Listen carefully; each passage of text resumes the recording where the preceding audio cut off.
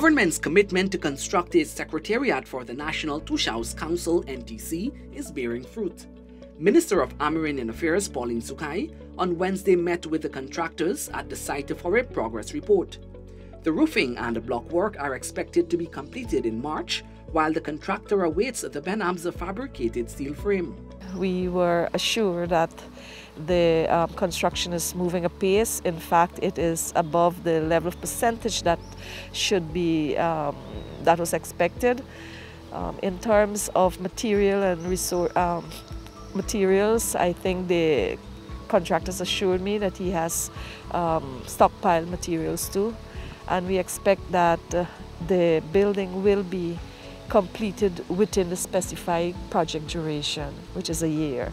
Government had committed in 2015 to establish the NTC Secretariat, and the construction began in February with a completion time of 1 year.